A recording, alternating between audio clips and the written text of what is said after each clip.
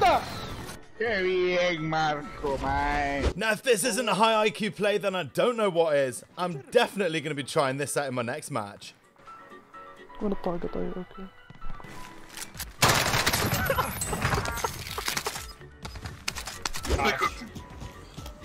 Enemy helo!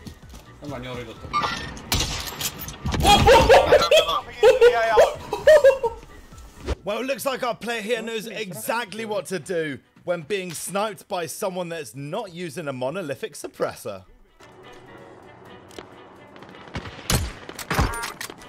Can you mob? Wait there.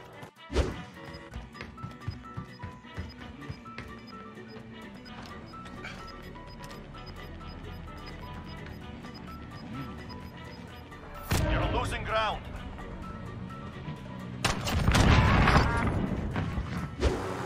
He's chasing me.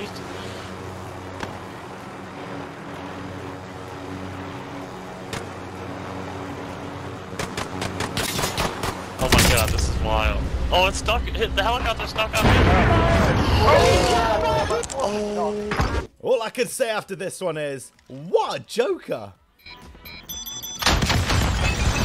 Yeah. He's trying to snipe too. I got moved. Oh my god, I just downed him. Oh shit!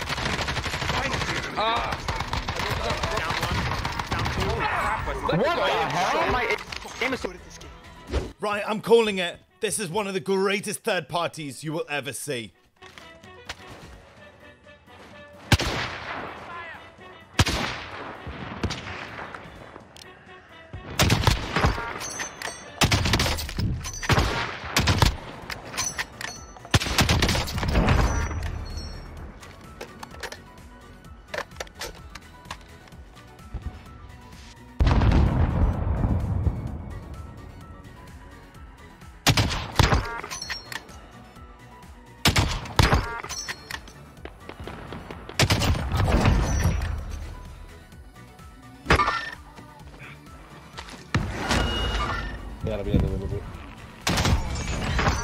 Buonissima. وقف هنا وقف هنا يسار. تعال اصبر وقف ايوه وقف بس وقف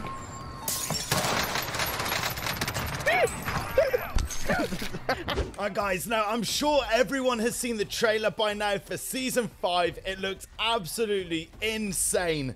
Something everyone has been talking about for so long is the stadium opening up. It looks amazing. I'm so happy they've finally done it. But I think the largest change that's being added in the Season 5 update isn't getting the attention it deserves.